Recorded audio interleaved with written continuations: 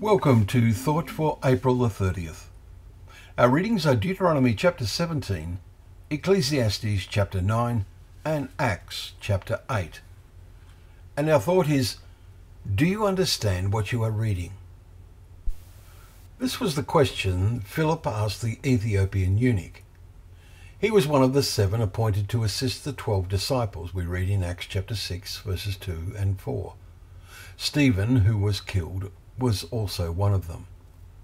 An angel of the Lord, we read in chapter 8 verse 26, caused Philip to go up and meet this Ethiopian as he was returning from worshipping in Jerusalem, we read in verse 28, which shows he was a genuine God-fearing man.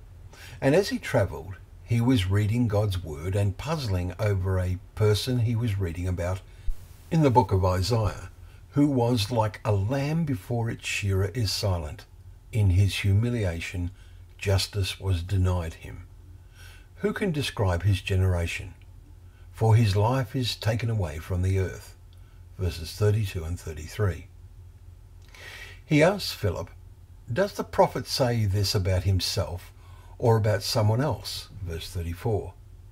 Philip explains, beginning with this scripture, he told him the good news about Jesus.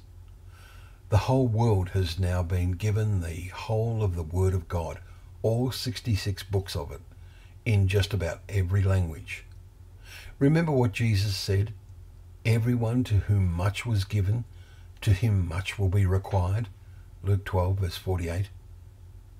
People in the ancient world were challenged by the faith of Noah in the huge ark he and his sons built over many years. Does the Word of God really challenge us?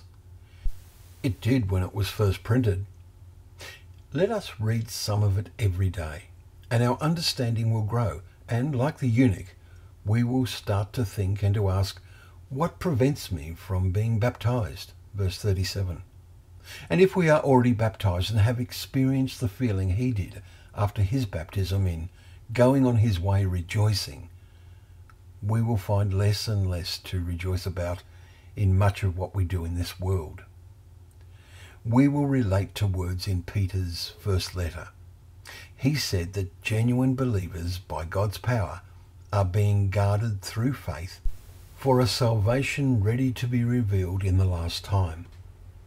In this you rejoice, though now for a little while, if necessary, you have been grieved by various trials, so that the tested genuineness of your faith may be found to result in praise and honour and glory at the revelation of Jesus Christ. Thank you once again for joining us for Thought for the Day, where together we can open up the pages of God's Word, remembering that those pages are a lamp to our feet and a light to our path.